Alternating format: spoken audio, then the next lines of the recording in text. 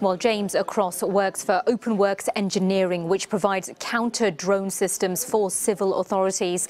He talked me through what's likely to be happening behind the scenes as authorities work to resolve the situation.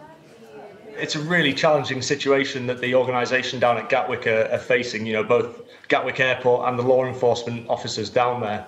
So, a drone threat like this is a very challenging threat to defeat for any security organisation. We're working with groups around the world, supplying law enforcement and military with counter-drone technology to defeat this kind of threat. But really, a lot of airports, even prisons, critical national infrastructure, do not currently have the technology and the techniques in place to counter such a serious threat as what we've seen at Gatwick. But James, the drone operator is still at large here. Why is it proving so difficult to trace the person or the people behind this? Well, this particular situation is really quite special. So a lot of people are familiar with consumer drones now, and they can fly, a kilometre away from where you are, despite regulations, of course, that don't stop the bad actors. So that's consumer drones. But what we're hearing in the press, and I'm not privy to any information outside of what we're hearing in the press. What we're hearing is that the drone that was used was not your typical consumer drone. It was a higher grade device, more of an industrial capability. So a larger drone can fly longer distances with greater flight duration. So, the operators of this drone could be as much as 5 or 7 kilometers away from where the drone itself is. So you can imagine the size of area that the law enforcement groups then have to try and cover when finding the operator.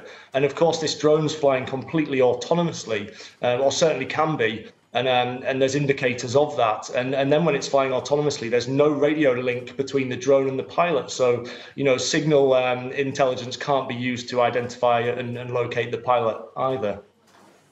And James, this incident inevitably raises so many questions about security, particularly around airports. What steps do you think need to be taken to stop this kind of thing happening again? We should acknowledge that both government authorities and operators such as airports and prisons have been looking into this technology for some time now. There's government working groups, there's European working groups really looking at this threat and what actions can be taken to mitigate the threat. Of course, so far all we've really seen is small-scale incidents, small-scale disruption, and near misses. Now, of course, this particular incident really highlights what can go wrong, what the impact can be. So I think what we'll see is both at a government level and at a commercial airport operational level, we'll see a lot more action and a lot more focused action looking at getting counter-drone systems and procedures in place. Do you think the law needs to be changed to deter people more? It's a good point to raise, and the law is being changed in many places. Different drone operator regulations are being put in place, but of course, the operators of the drone that's disrupted Gatwick, they're not interested in regulations, rules, the law. They're not interested in registering their drones. So really, that won't prevent this kind of incident, and that's why you really need effective countermeasures in place for that.